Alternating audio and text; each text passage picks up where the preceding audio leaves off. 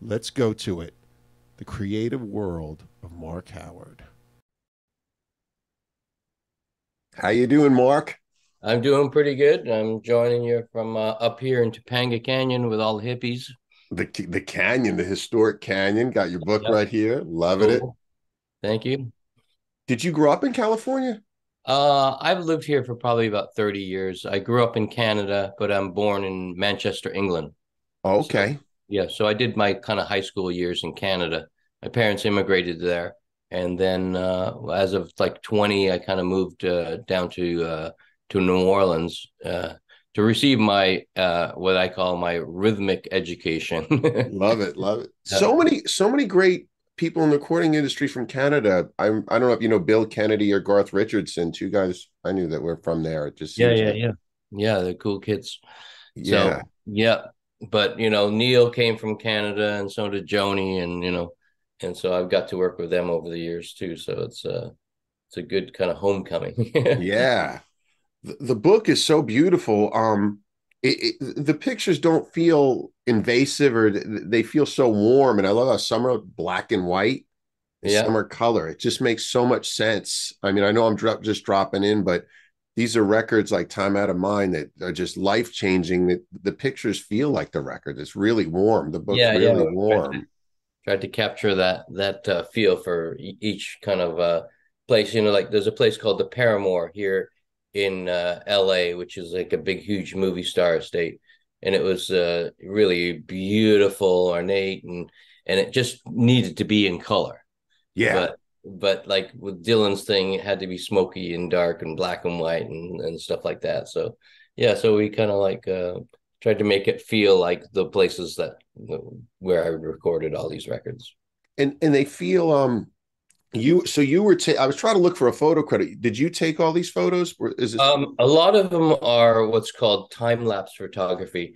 In the studio, it's really harder to ask, can I have a photo taken with you, or they can I don't take a feel like that either. Yeah, No, nothing feels like that. but they're time lapse photography. I just put my camera either on a speaker or on a table or beside me or whatever, and it just takes a photo every 30 seconds. So I'm able to capture these people in their natural habitat. It's kind of like a wild kingdom, going in there to capture the animals in their natural habitat. But yeah, so like those beautiful pictures of Neil where like they're like you can just feel like like he's singing and he's letting it out, and so it's really beautiful.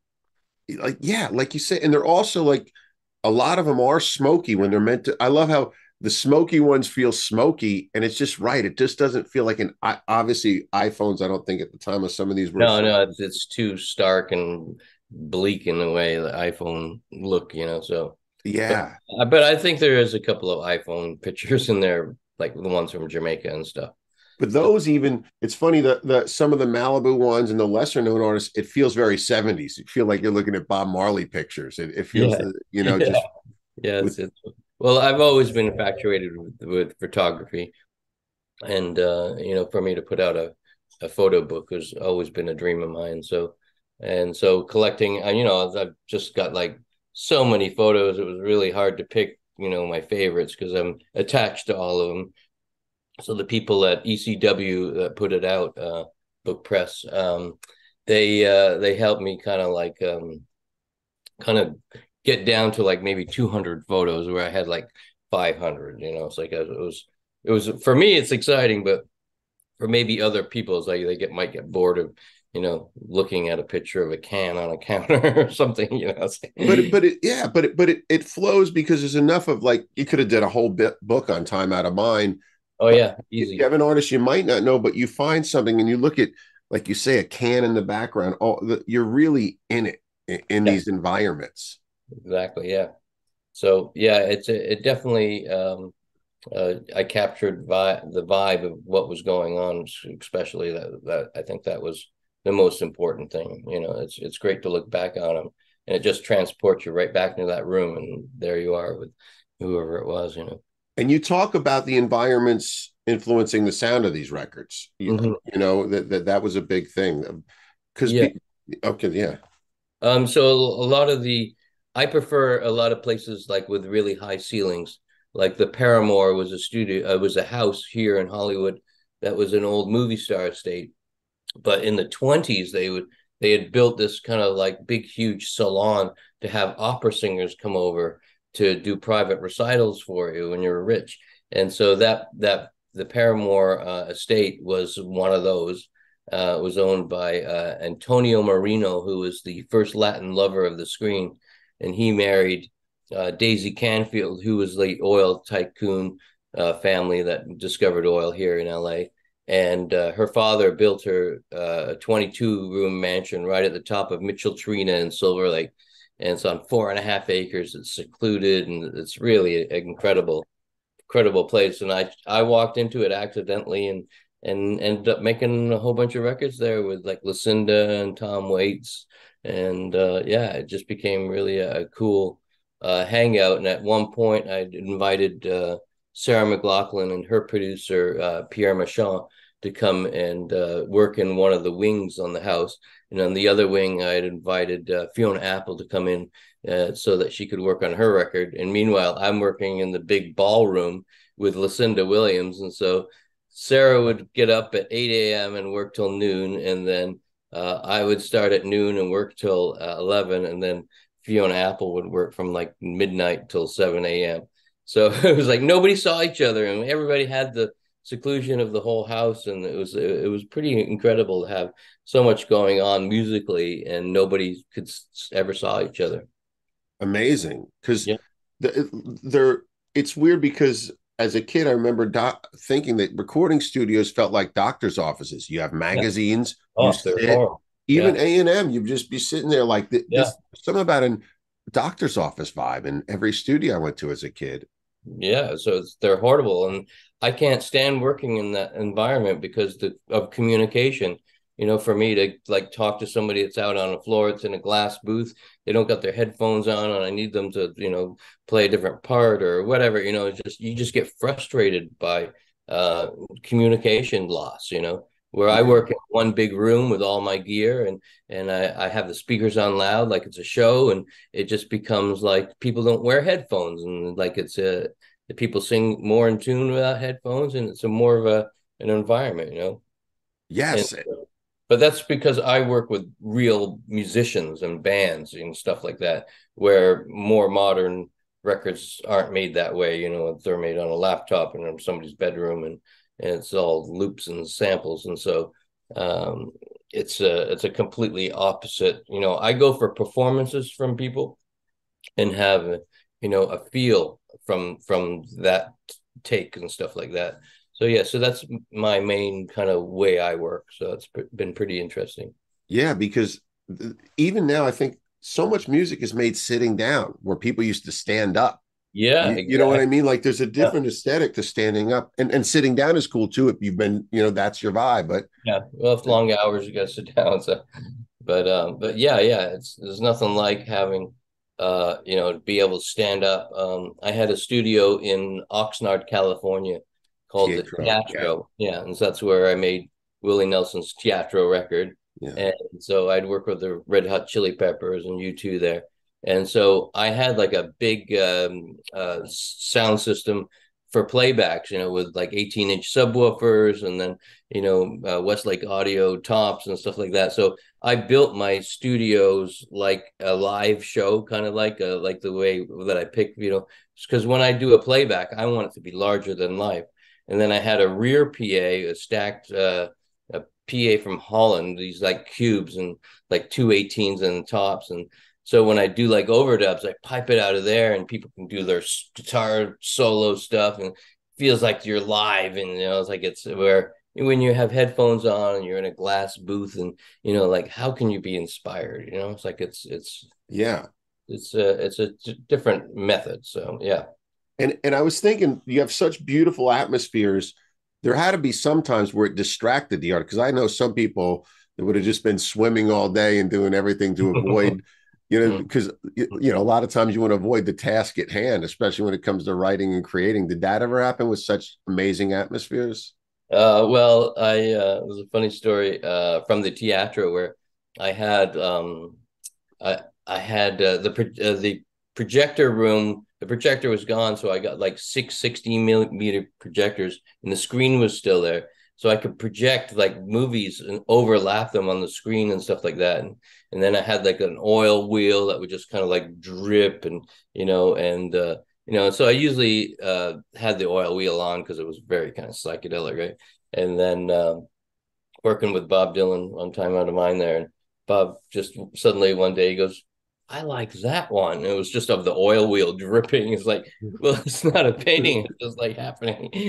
So I thought it was pretty funny that he picked that out of nowhere. That's amazing. And Yeah. I like in the book where in New Orleans you were taking him for motorcycle rides Yeah.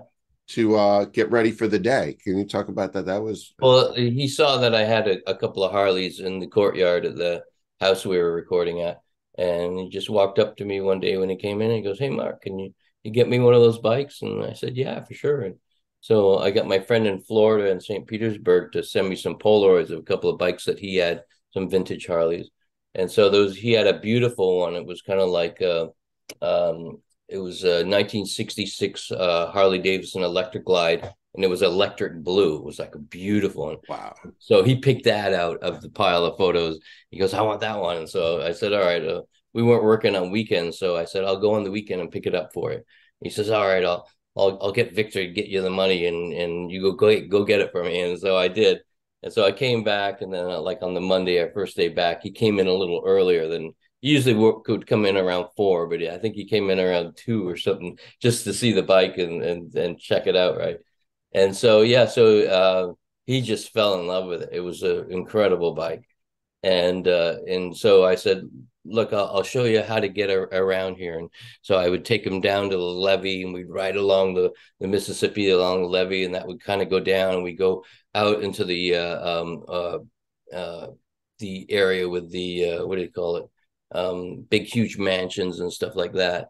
And then there's like a huge kind of like trees that overlap, and it's like driving through a tunnel. And so antebellum mansions, like big huge columns and stuff like that. So so I showed him these places to take rides, and so he ended up taking these rides by himself after I'd shown him where to go. And then he'd come back on it one day, and he goes, the police are really friendly around here. I said, yeah, sure they are. You're not wearing a helmet, and there's a helmet law here. It's not like California where there's no helmet law. They're all waving at you to like put a helmet on. Oh my God. And then another time I heard him start the bike outside the gate, and I had it all there ready for him to take a ride. And I heard him take off, and I heard him stall around the corner, and I ran around the corner and to see what happened. And he's sitting on the bike like this, looking straight ahead. There's like 3 people in front of him. Hey, Bob, can we get your autograph? And he just sat there like if they weren't even there. And I ran up to them and I said, hey, leave this guy alone. And he forgot to put his petcock on for the gas. It's like a little thing that you turn to make the gas flow. So he ran out of gas. So I turned it back on, fired it back off, and off he went. So it was like it was kind of a strange thing, but it was funny. And that's amazing. There's a big motorcycle theme in the book, and I love where Neil Young tells you after 50, don't do cocaine or ride motorcycles. Yeah, he's lost all of his friends to motorcycle deaths and cocaine. So wow. yeah, so he's right. It's Yeah, like I ride, but I ride, like in the countryside or somewhere where it's like I won't go into a city on a bike. It's just people are too involved with their cell phones and just you'll get killed instantly in a city. Yeah, I agree. I grew up riding motorcycle dirt bikes, and I just know I'd be dead in a week. And yeah, exactly. Man, that Time Out of Mind, it just, I think my favorite record of all time, I had my first huge breakup when I was 29, and that record just pulled me through one of the darkest, swampiest, cool. I just bought the 10 records, the new, and it's those pictures feel like it. That's what I really liked about your pictures is they really feel like that record. Yeah, it definitely. I think there's a couple of shots that are made from what's called video print. While we were in Miami, Daniel Lanois' brother Bob Lanois came in to film the session and stuff like that. So he got some of those, and he made like some little kind of like prints, photo prints from it. he had a little printer that does video prints. And so there's a couple of shots like me and Bob, and it's very grainy and kind of like funny looking, but it capture it's like a ghost, you're capturing this instant, like at the time. And on Oh Mercy, Bob didn't want us to take any photos of him. Okay. It's like taking photos, like stop in time. I don't want any photos. Like it's like Wow. just stop in time. So, but I sneaked out a couple of shots of the bike and him at the counter writing his lyrics and stuff like that. So Yeah. yeah, because in those days I used to use a Polaroid camera to take snapshots of the console to know where my Oh panning yeah. is and what effects I had on everything and stuff like that. So I could easily go back to it because those consoles weren't automated or anything like that in those days. So you had to like document every knob turn and where everything landed. So photos were the easiest than writing it down. Yeah. Wow. Okay, that makes sense. And that's how the camera comes in because there's just so many clues. It feels like a mystery in this, and it still stays mysterious, like rock and roll. You know what I mean? I mean, to me, you're essentially taking pictures of Shakespeare. You're riding motorcycles with Shakespeare. You know what I mean? Basically, it's Yeah. just insane. But creating these environments and they're all so different. You know what I mean? Yeah, yeah. Some are modern and some are, old. Like Kingsway was an old, beautiful old house in the French Quarter. It was a woman, a baroness. Her father was a count, and so she had this kind of like a beautiful kind of villa right in the middle of the French Quarter. It was the biggest family dwelling in the French Quarter, and so she would have like bonnet parades and all these like she would go through men eating eat them up and spit them out kind of she was like one of those wild women. And so she ended up, everybody died, and the house sat empty for years. And just walking by it, I thought that would be an interesting place to make a record. And, and told Dan about it. And he said, well, and then I went and saw it. And then I told him, no, it's too far gone. The whole ceiling's collapsed. All the rugs are just rotted. But he saw something in it that he wanted to buy it. And so he bought it for like $200,000, which is dirt cheap, really, for what Yeah. it was. So probably worth 5 million now. So, Yeah. but yeah. So, so he bought it. I did a cleanup, but I brought in this friend of mine, Jimmy Mack, who ran the Jazz Fest cruise, like for setups and stuff like that. And so within 1 month, Jimmy and kind of tore the place apart and ripped all the rugs out of there and painted it, and it was livable after that. And so I moved in and set up a studio, and I went to New York to buy a console from this equipment broker, Dan Alexander. He had this API console up for sale, and so he called Dan and said, if you want this console, come get it. So it was at the record plant in New York, and I had to go get it out. The day before I went to go get it, I got chicken pox, and I woke up in the middle of the night and went in the mirror. It was like my whole face is like full of like spots and stuff like that. And so I had to get on a plane the next day, fly to New York, dismantle this console, and bring it back down to New Orleans. And so I got there. Nobody would come around me because I had chicken pox, so I had to do it all by Oh myself. man. And so I had to take each module, wrap it in bubble wrap, and put a number on it. And so I knew where to put it back. And then all the wires just went into the wall, and like I couldn't disconnect those, so I just went and bought a Sawzall, and I sawed right through all the wires. Who knows where they went to, but you couldn't take them out of the wall. So, and then they had built the console inside the room, so it was like for me to get it out, I had to take all the modules out of it, and we had to stand it up on its end and then jimmy it out this door to get it out like a piano kind of thing. And so we actually got it out of there where they had built it inside of there. I didn't think it was going to come out, Oh, but that's good. yeah, it was the original API console that Jimi Hendrix did Electric Ladyland on. His studio wasn't finished at the time that he put that record out, so he did it all there at the record plant. Oh, okay. Yeah. Wow, that's amazing. They two of the pictures that blew my mind was there's two pages and it's you and Joni Mitchell in a drum set in a living room. Oh yeah, it's Brian Blade and Joni. She's chain smoking. She won't leave her house, so I had to bring my studio to her house and set it up. And she'd asked me to remix her first record, songs of a Seagull or something like that. So she said David Crosby had produced it, and then she says, "Well, he didn't produce it; he misproduced it." And this is Joni playing acoustic by herself, and he got her to double it. Yeah. Her guitar part, she hated that. All those years, she sat with it all those years and hated it until she asked me to remix it just back to the way it should be, just her and her vocal, just without the single guitar. So yeah, so that was interesting. She tells all kinds of crazy stories, and it's pretty. It was a pretty educational I'm sure. recordings. Yeah, and Brian Blade, he's a kid from New Orleans, kind of a jazz drummer. He is a jazz drummer. He's got a couple of his own records out, and so she loves Brian, and so I got him to come up to play on a couple of songs that never had drums on over the time. So Oh, yeah, that's cool. yeah. I think it was one called Strange Boy or something like that. We just had congas on it or something like that. And so I got Brian to play a nice little kind of jazz part on it. So it was cool.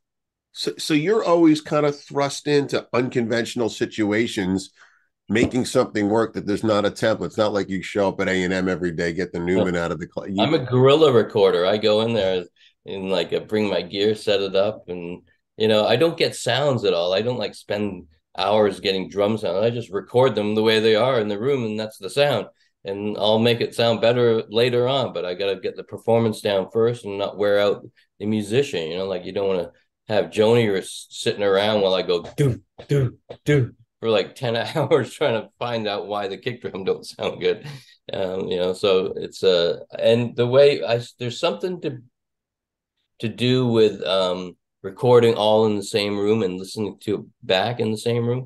where in a normal studio you gotta go out on the floor behind the glass window, play the part, come in through another door, come into the control room, listen to it, and you're like, why doesn't it sound as good as it does out on the floor? And like Yeah. you're sitting in a different controlled environment that's dead, and then out there on the floor might be a little more live or just sound different. Like you think you're getting a good sound out there, but you get in the control room and it just sounds like you're hitting a wet fish against a piece of table on the table, or so. But when you do it all in the room, it comes back sounding better than what you heard. So it's a mystery for that kind of recording. And I don't use any isolation or any, I'll isolate guitar amps in separate rooms and bathrooms and have everybody play in a circle or a horseshoe or whatever.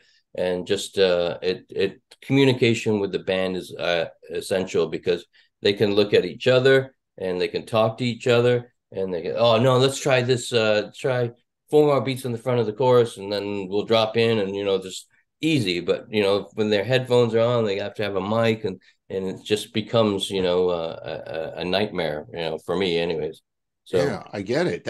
I always love those early LA Woman photos of the Doors. They were one of the only bands you saw making a record at that place on La Cienega. I mean, it's a yeah, Mexican yeah, yeah, food. yeah. That And then there was another place. What was it called? It was in Malibu, and the band worked there, and Shangri-La. Shangri-La or something. And Rick Rubin has, That was an yeah. old, yeah. Rick's got that house now, but it was like crazy house, big glass, sorry, big mirror, with Shangri-La in front of the bar and a real cocaine kind of feel. Yeah, yeah.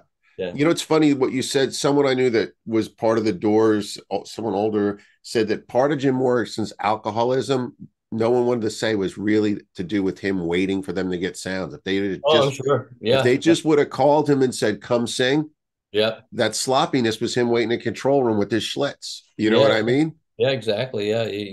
I treat it like this is a show, and they're walking in, and you gotta be and record while they play, and on they go, and they don't have to think about anything technical or like and then headphones is just a whole other mess of thing.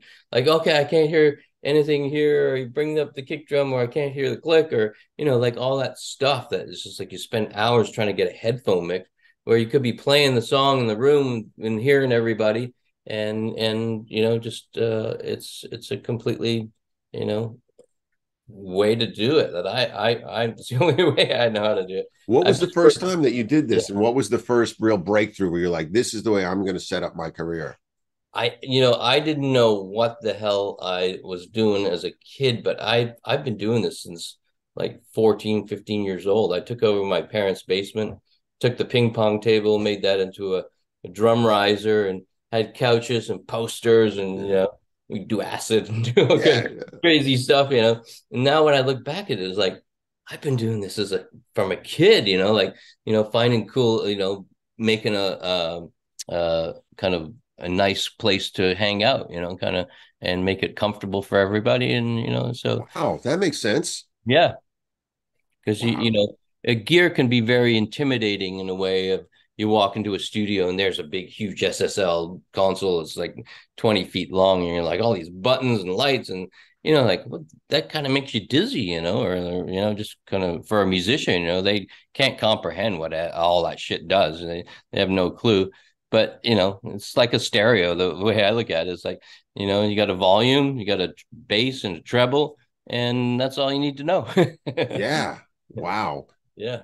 And so, how did the book come about? Because it's such a beautiful book, man. I love Okay. this book. Yeah. So I put out a book about a year and a half ago, or maybe it's 2 years now, called "Listen Up," and it's all the stories behind the scene of all of these records. So I tell the stories of how when Bob Dylan came in to make the "Oh Mercy" record, and then 10 years later we made the next Time Out of Mind record. So the recording part is really the boring part of making records is Yeah, the shit that happens while you're doing it, and the drama and all this crazy stuff that happens. And, just, and so that's the stories are all in there. And when you hear all the rock and roll stories from Fleetwood Mac and all that stuff, everybody's angry, everybody's mad, and there's fights, and but there's crazier stories. There's so many insects in my book, from being in Australia, and we're recording, and there's a big, huge huntsman spider on the wall, and then we go to get something to eat, and we're driving over like snakes that pythons going across the road, and funnel web spiders that lived in the toilet, and you had to be careful. So all kinds of crazy stuff happens, and in Mexico, scorpions, and so there's a lot of yeah. crazy stuff that happens because you're in these crazy locations, around the world. And you wouldn't get that in a studio with No, scorpions. true. Maybe you would. I don't know. Yeah. So that was that, but what led to the photos? So then you just were like, I'm just gonna put the photos out, which I love. Well, after I wrote Listen Up, it did real well, and I got it in every library across America, and then there's a Spanish version of it that people in Spain did the licensing on it. So there's a Spanish version of it now too, which is exciting. And then I've just had all these photos, and there was only like little photos inside the written book about all the stories. But I thought, well, people don't like to read, but they like to look at pictures. And I like to read, but I like that this is a break. Like Yeah. you can go You don't back. have to read. You can just like take it all in. That's Tom Waits. That's how he sings. I never knew that. Like, because Tom, he's got a big voice. It's a real barrel. And so when he sings, he feels like his voice gets lost. So he cups it. It's really clear now, but you can't hear me now. Hear me now. Like those Yeah. kind of crazy. So he's always cupping his voice to kind of make it like this kind of like clearer thing for him. And so I bought this RCA microphone 40 RCA 44. It's like the same one that not Ray Charles, uh, Billie Holiday, and a bunch of big stars from Capitol buildings would always use these type of microphones. So I got one of those for his voice, and I made the most beautiful vocal sound I ever made. And he said, "Well, can you take the bottom off of it?" And sounded a little bit like Murray McLaughlin. And I'm like, "Murray McLaughlin, no, it's the worst. Stab me in the heart." Oh my So, God. but yeah, so it was so there's all these stories about stuff that goes on in studios. So Yeah. it's exciting, you know. And it's, you know, it's like me traveling around the world and making records with all these people, and you know, going to Berlin and working in this like place called the DDR building that Hitler had built to do radio propaganda. And so he would have orchestras playing live to the radio. And so he built this huge room, and I ended up going in there with this band from Norway, Kaiser's Orchestra, and made a beautiful record for them in this big, huge, you know, as big as a New York City block type of building. The Right. room, instead, it's in the book. You'll see it. Yeah. It's Oh, really, I yeah, yeah, it's in there. amazing. And how was Iggy Pop? What was that, a very physical recording? Did you he seems like a Um, physical guy that if you give him the room to not do this, that yeah, he seems made for your method. yeah. Oh, he is, and you know, we became really good friends, and he's one of my favorite guys that I work with. And so, yeah, so he would, you know, just lay on the floor and do his vocals laying on the floor, and you know, all that kind of stuff. And you'll see photos of him, you know, Yeah. everybody in the band laying on the floor playing. You know, so it's, you know, the freedom of all that kind of stuff. You don't have to have, you know, you don't have a headphone and wire attached to you. And so Yeah. yeah, so he brought his Siamese cat, and his cat's name was Mookie, and he brought his wife too, and her name was Suki, I think it was Suki. And Sugi or something. I'd always get them mixed up. I'd say, hey Suki, hey Mookie. Like, I was like, what? Man. Someone said once that Iggy Pop is a smart guy that acts dumb, and David Bowie's a dumb guy that acts smart. I know that's sacrilegious that I said it, but someone, Well, uh, the Iggy's very intellectual, definitely. yeah, yeah. And you know, I you know, he's known as like the godfather of punk and all that stuff, but I think he should be up there recognized like with Dylan and everybody else that's an amazing writer, because he would do three takes in a row, and he's got nothing written down, and he'll do rhymes just as good as the last take that we did, but completely different. And so it's hard to, oh, I like the rhyme from that one, but I like that one too. And he's like, it's hard to thing, and it's all off the cuff, you know. He's just like coming out with all this stuff, Is which it is, yeah? Is it fearful? You say Dylan's writing the lyrics there. Is that a little fearful, like with Iggy and him, that you're not coming in with finished songs? You're kind of doing it here. Something's got to yeah, occur. yeah, it's off the cuff. And same with Dylan. He works the same way. He never, like time out of mind, he never had any lyrics sheets or written down. And I would write the first word and last word of each of the verses and choruses and whatever, and then I'd fill it in every time we'd listen, you know, bang.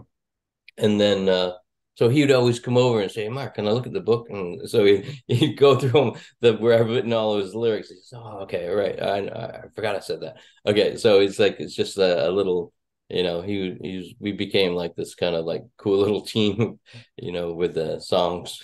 Amazing. I just got the a box set, and you hear "Lovesick" just starts as like a strummy song before it becomes this song. I'm like, wow, that the studio really did shape that, and Yeah, yeah. it wouldn't be the same song when it's just strummed. Like, wow, that had Yeah. to be something to hear something like that take place.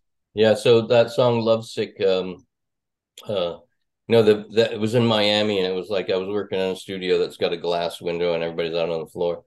And so while I'm recording, I'm thinking, you know, I got to play this back when the guys come in, and I got to make it sound exciting for them to, you know, so that they can, you know, work off of it. And so I dialed up this flanger that I put on Bob's voice, and then, you know, and put this kind of like Elvis slap on it, and then kind of like did some other kind of reverb things on the drums and stuff to make them sound really in the distance and stuff like that. And so they came in and they heard it, and so as they're listening, I'm doing a live mix right there, bang, as they're listening back, and I print it to a DAT machine, and that song "Lovesick," that's the mix from the playback of them recording it. And so because it had all those strange effects on it and stuff like Yeah. that, it became like this whole kind of, I could never better it, you know. It was, Oh, it's so beautiful with and did you feel like there were ghosts there? I remember when he won, I think it was the Grammy, he talked about ghosts of Buddy Holly and everything being yeah, yeah, down there yeah. with So you. I think he was having some kind of connection, you know, definitely some kind of thing. But I'm not sure if Buddy Holly actually recorded in that studio, but you know, it was legendary for, you Yeah, know. but you feel ghosty in those pictures. It Yeah, yeah, feels, yeah, yeah, if you yeah. know. Well, it was 14 people playing at the same time, and it became, a problem because Bob, every take he changes the key, and Bob can change the key and just play the song and not have to think about it. But for a musician to change a key, it's like relearning the Yeah, song. like a piano. Yeah, like Yeah, it's just like everything's in different places now because it's a different key, right? And so they would come back in and we'd listen to a take, and Lanois flips out like he said, if you don't know what to play, don't play it. And because it would come back like everybody's making mistakes at the top of each verse and chorus, and Lanois goes, it sounds so junky. And then Jim Keltner, the drummer, he goes, is that East Coast junkie or West Coast junkie? amazing. He was a junkie, so Oh my God. yeah, there's two different types of junkies from the East Coast and West Coast, and especially musicians, but it was completely different type of scene for sure. But Wow. yeah, See, you probably dealt with so much psychology. There's even bits of it in here. I love this, the little bits of text that bring you into the text is needed at the beginning of the chapters where you describe how it went down, and yeah, you'll have a studio than everybody that recorded there. I really enjoy it.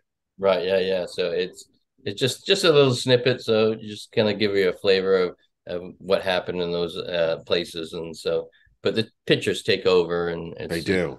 it's such a beautiful voyage. That's a trip around the world that we're just looking at that book. So it's It's cool. it's magic, man. Well, Mark, I want to thank you for your time. A beautiful book, and I'm going to put links to it so everybody can grab it. Great. And please say goodbye to everybody, and I'll say goodbye. Hang out so I can say goodbye after to you. All right. Well, thanks everybody, and goodbye.